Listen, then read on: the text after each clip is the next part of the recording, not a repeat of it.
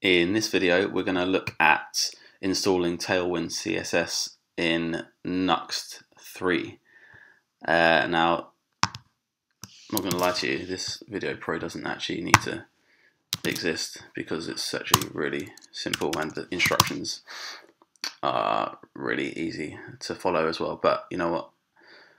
It's a bit of content for me, really. So you're going to have to live with that. So first thing we're going to do is just make a new Nuxt installation. It's really hard to speak, think and type at the same time, so that's why nothing's happening here. So feel free to just skip ahead when I'm waffling on like this. So let's just create a new Nuxt project. Let's just call it Tailwind CSS installation original. Okay, so let that do its thing.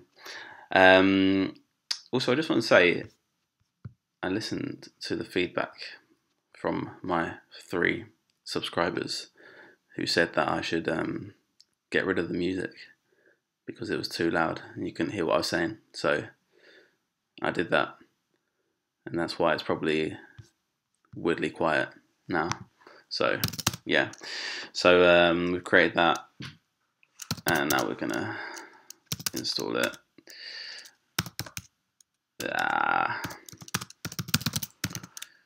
You can probably just hear me typing, which is a bit weird, but you know, this is what you asked for, so that's what you get. So just going to let that install. While that's doing that, let's have a quick look at Tailwind docs. So this is the Tailwind homepage. Go to docs, and then we're looking at installation framework guides, nuxt.js. I mean, this is so good. Like, the instructions are so simple to follow. That's why I say you don't actually need me to make a video, but I just wanted to make some content. Okay, let's see, how's this getting on? Oh man, it takes ages. Okay, well, while that's doing that, at least we can have a look at what we need to do. So it actually tells you here. So this is making your Nuxt project. Okay, install Tailwind. So we're just going to copy those things. So is that done yet? Nope. Okay.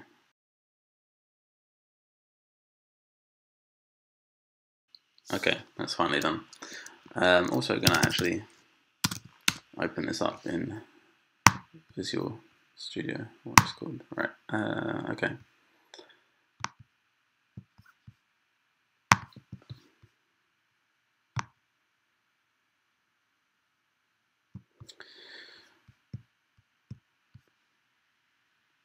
Okay. So now we can actually install Tailwind. So we're just going to copy that.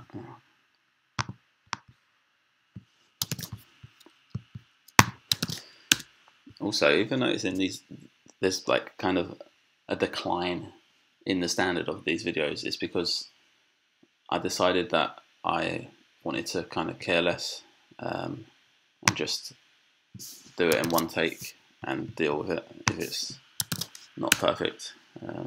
Just seems to be a much more effective way of getting stuff done. Okay, so add Tailwind to your post CSS configuration. Okay, so I'm just going to copy that, nuxt.config.js, paste that in there. Oh, that's annoying. Okay, save that. Configure your template paths. So I'm just going to copy that and paste it into tailwind.config.js. Get rid of that. Just paste over it.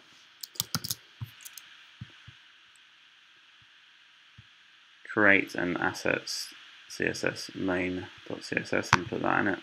Okay, do that. Just do that down here.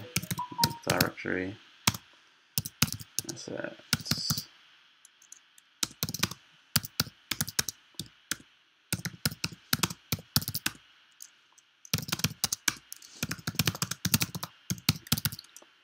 You don't have to do that in the terminal if you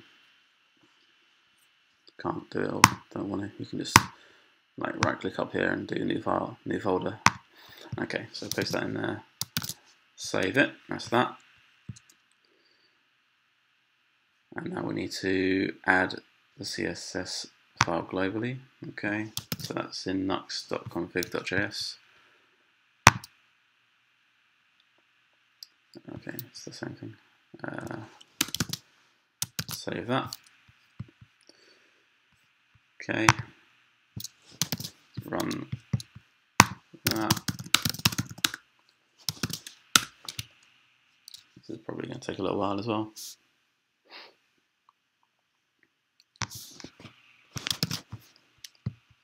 Okay, let's just go to that.